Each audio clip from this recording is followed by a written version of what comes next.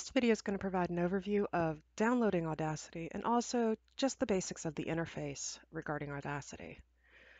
First thing I want to address though is why would I want to use Audacity over something like Adobe Audition? The biggest reason is you might not have to do a lot of heavy hitting audio editing. Audacity is free to use. You can also record with it just like you can with Audition. Probably the only biggest drawback to Audacity is the fact that, as you're going to see with the interface, it kind of looks like it fell out of, Windows 95 era. Otherwise, though, it is a solid piece of open source software that maybe you're not doing heavy hitting audio engineering. Maybe you just need to make a quick change to a podcast piece or add background music. You don't need to be paying $20 to $40 a month for that.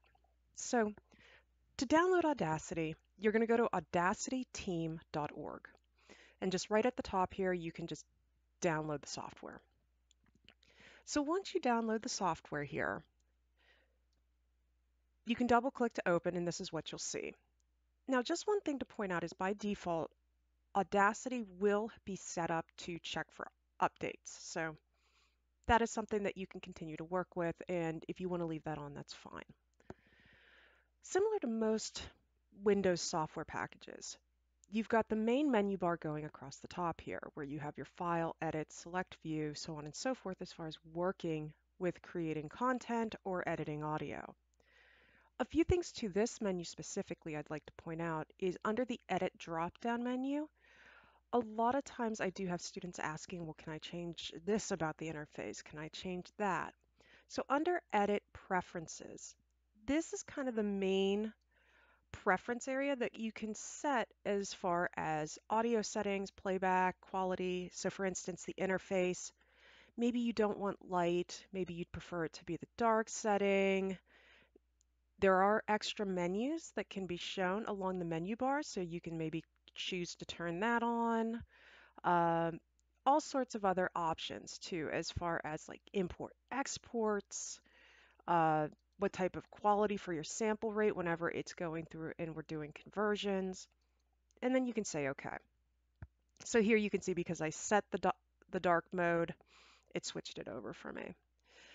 Now, most audio interfaces, just as far as the baseline, when you don't actually have an audio file to work with, they're pretty bland because kind of this main center area really is for working with the audio files and the waves. So however, there are some other things that you can do with the interface that I'd just like to point out before we even worry about opening anything or setting up a project. Each of these elements that are located at the top and bottom are their own little kind of attachments. And what I mean by that is at the right-hand side, or I'm sorry, the left-hand side, you have this kind of indentable toolbar selector here that you can click and hold,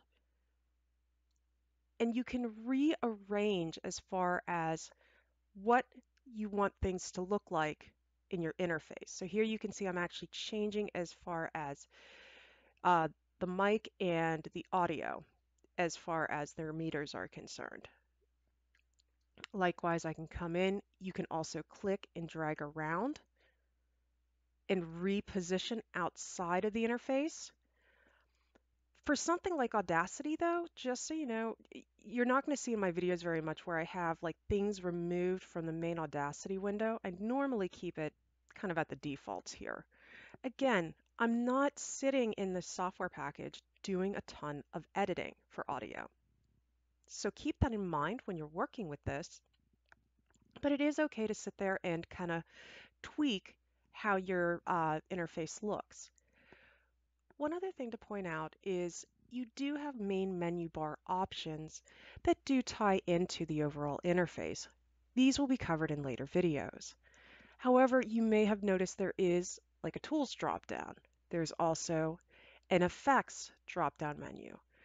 These may not be displayed in the base UI that you see when you first open Audacity, but as we work with different types of tracks and audio pieces, these become active that you can actually apply them to your audio.